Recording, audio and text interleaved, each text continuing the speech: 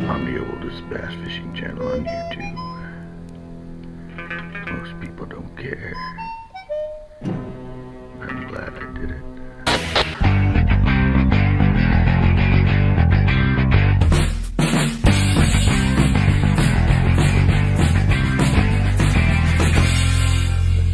Hello and welcome to this little CCB vlog. This is going to be, well, obviously by the title, a history of the fact that I'm pretty much the oldest bass fishing channel on YouTube and sort of kind of how that came about. I was telling some of my viewers one night on one of my lives that was the case, because I mean, a lot of people, you get on YouTube, you start watching people, you don't really look back at all their old stuff. You don't a lot of times realize how long they've been on YouTube. You just find them and you like them, so you follow them and you watch all their newer stuff. But I go back to October 6, 2006.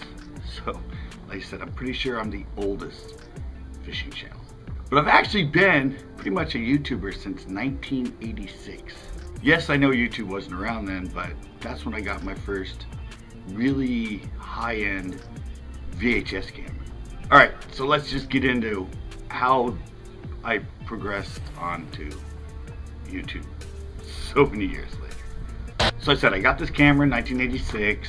It was like a top of the line Hitachi. It was like $2,000, and it was one of those, I don't have it anymore, but it was like the big weight, like 20 pounds, like news camera. And at the time, I was a skateboarder and skate videos started coming out. So a lot of what I did for the first like 10 years I had that camera was mostly skateboarding videos.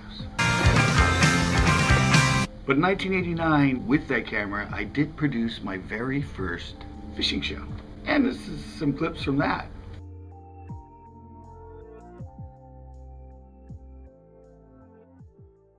Yeah, I know I'm gonna get a lot of crap for that outfit and my 80s hair I had, but yeah, I went out with my roommate. That was a lake that was right by my house in San Luis Obispo. I lived in San Luis Obispo at the time. And that was my first ever boat, a little 11-foot boat. I built it into a bass boat, had a live well and everything.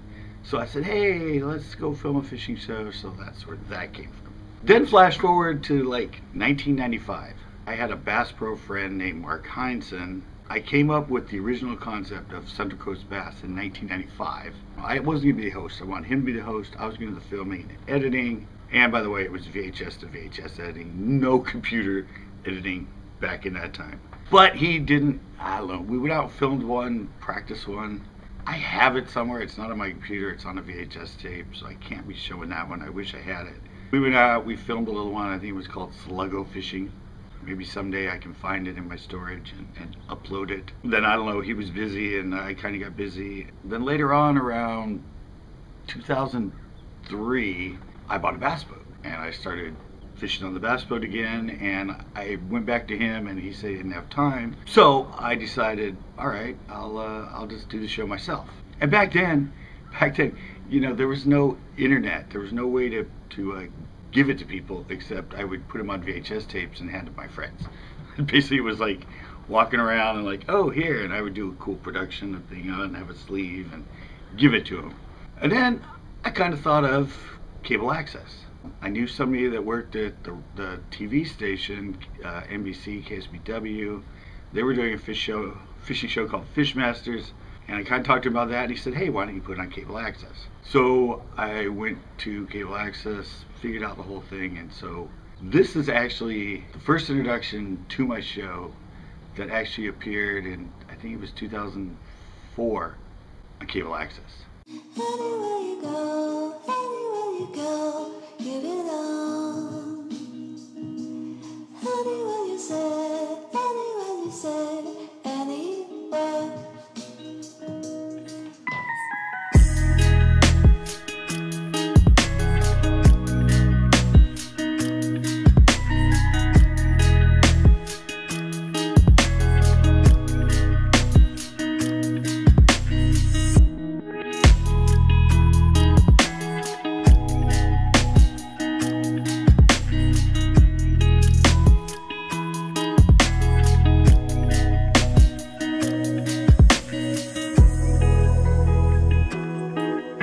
And back at that time, since I had my bass boat, I always wanted to do tournaments.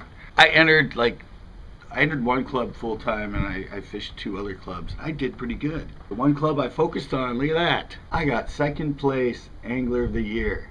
Yeah, I missed 1st place by 2 points. So at that time, I also just started my show, and everybody's like, how'd you get your own show? You know, I'm like, oh, yeah, I've been editing a long time and filming and, you know, blah, blah, blah. And then it's weird because it was on TV and people could watch it, but they started asking me if they could buy them.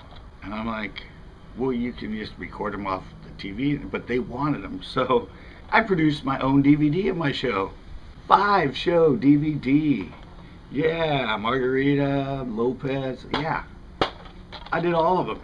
And this is the only production version I have of it. Yeah, I might be the only YouTuber that actually has a DVD of his YouTube show. Anyway, that was prior to YouTube in existence. Okay, so let's flash forward a little bit, since I don't want to make this like 20 years long like the adventure was. But so 2005, I moved to San Francisco, sold off my boat. I had a business I was doing, I had a clothing store. I moved it up there. Then YouTube came out in 2005. I learned about it around 2006 because, you know, it wasn't big, but a neighbor of mine told me about it. So that's when I joined YouTube, October 6th, 2006. I was actually about a month before Google bought them, which really blew it up, and that's why we all know it now. So I was actually in San Francisco from 2005 till 2009. Beginning in 2009, I moved back here. For the first 3 years, well, like 2 years and some change, I was on YouTube. I wanted to do it as a bass fishing channel, but I didn't have anything because I was in San Francisco, I was doing my own business, I worked it myself, I didn't really have time to fish. So I started uploading all of these shows from cable access, and then I like split them up and cut them up and made them little shorts and all that other stuff. So yeah, the first 2 years was all that. And all those shows, I told you I had the VHS tape. Well, that died in like 96, and so for those shows, I still have it. Yes, I bought a high 8. This is like the best thing we had back then. So all those shows and everything else are on the VHS, are on the high 8. So yeah, so I started doing that, and then I moved down here in 09 after 08 and the crash and all that. I closed the store, I moved here in 09. I moved here, but I didn't know anything about the fishing here. I didn't know where the lakes were. I wanted to get all my knowledge. I'd been fishing for bass for like 20 years at that point. I wanted to get all that knowledge on tape, like all the things I learned, how I fished, all that. So that's where these came about, the tips and tricks.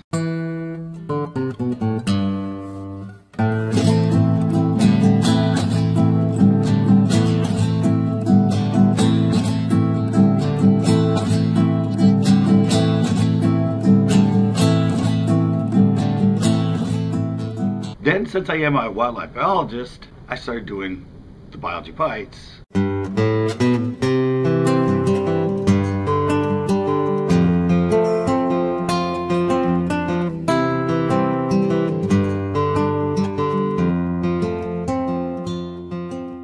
And at that time, you know, I was using the high 8 before. Obviously, cameras did it. Now we had things on flash drives and all that. You didn't have to have tape. So I actually got myself some Canons. This is a Canon Vixia HD, you know, to the car. It's actually got its own hard drive in it. And yeah, so that's when I upgraded cameras finally from tape to actually, like now everybody, your phone films 5 times better than this thing. But that's all I have. But that was my upgrade. Now I have, you know, I have GoPros. I have different cameras that I use, but that was my first upgrade. Most of those tips and tricks, a lot of them were done on a flash drive. So for like I think the first 3 years, I think 9, 10, 11, my shows were pretty much just tips and tricks and biology bites. A lot of people liked them. They were loving them. They loved my sort of take on fishing and all that, because it wasn't really like what the pros said. I wasn't selling up a product. I was more observational stuff. Then people started asking me if I would do more shows. Could you do more shows? Because my shows I had from here were still hanging around, and they'd seen them and known them. And so that's when I found the test pond. Test pond's where I did all my tips and tricks and that. That's the dock that I was usually on was right there. So I started doing a few shows at the test pond. Then I'd known about Pinot, so then I started filming some at Pinot. But the problem was my shows originally, like all these were a technique. Junior Spooky Margarita, Buzzing Lopez, Rattling Lopez, Jerking Lopez, Junior Spook Nasi. And that's kind of the way I wanted to keep the shows. It was just about one technique, and I went out and taught you that. Then when I got to I got to Pinot, and then I finally ended up having a boat at Pinot, I kind of filmed all the shows that were about like a bait or a certain thing, and then bite would be on that for a while. I couldn't find another bite to do a show, so I sort of kind of stopped filming. Then around like 2016 or something, I mean, I was still doing tips, tricks, biology bites here and there. Full shows just sort of, for what I wanted to do with them, just didn't exist because I kind of went over most of the techniques that I wanted. But then vlogging started coming out. I think it was in 2016 when I had my boat there. I started the CCB vlogs.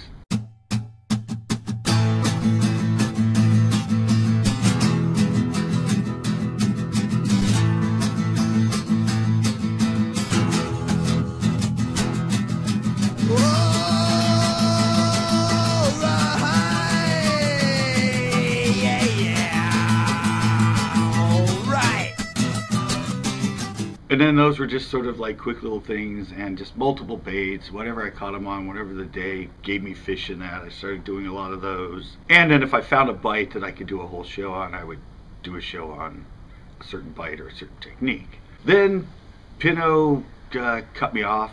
I had my boat there because I just had my car. I didn't have, I paid to store it there. So I had the boat, I could go there. I had to get rid of the boat.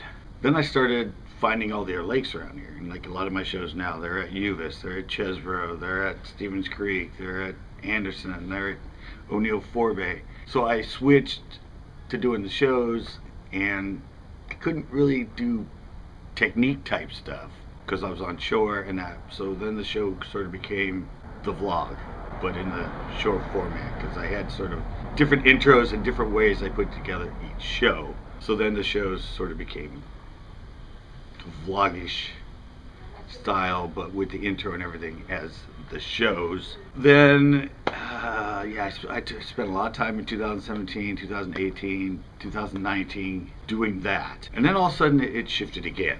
I decided, okay, the shows and the vlogs, because I was still sort of doing both, but they were still both sort of the same thing, so I didn't really need to split myself up and have two different shows when it's basically the same show. So then I decided to do the shows, but only do the shows when it's with people. And I think that started in like 2019, 2020, during that whole COVID weird thing. And then the vlogs were just me. So that's sort of been the progression of my sort of lineage of me being on YouTube for 15 years basically. And now I have it, now I have it down. Now I finally, after all this time, I know I'm a slow learner, everything. My shows originally, I wanted to look like TV shows like Roland Martin and all that stuff more. I wasn't into the whole, it just took me a long time to get in the whole way YouTube did and that. But so now I have it. Now I have my vlogs, which are just me. They're quicker. And you guys saw this intro. The intros are that kind of style now. And then now I sort of have my show set and the way I set my shows up. Well, here's an intro to the way my shows are set up in the beginning right now. Did you get one? Yeah, I got one. You got one? Yay! Posh town when you're out here and the dogs have their own island. Oh, wait a minute. Did you hear that? I pulled a Giuliani. Here we go.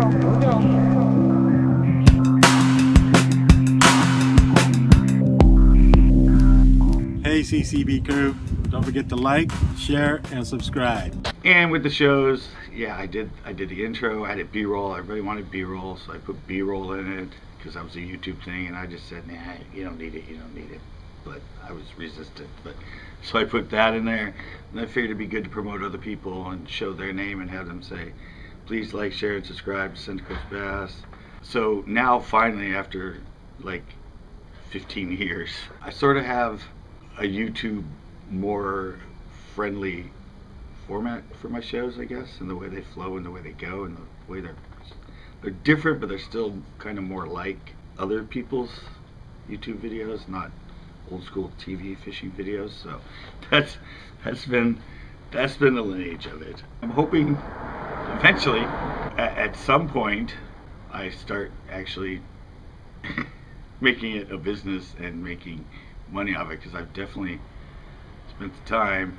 So that's it, guys. Please give this video some thumbs up, share it out, and help me out a lot. Hit that little red thing down there, turn it gray, and give me a sub, because I'm not going away. I love doing it too much, and I love everybody I've met on here, all my friends, people that followed me for the last 4 or 5 years, and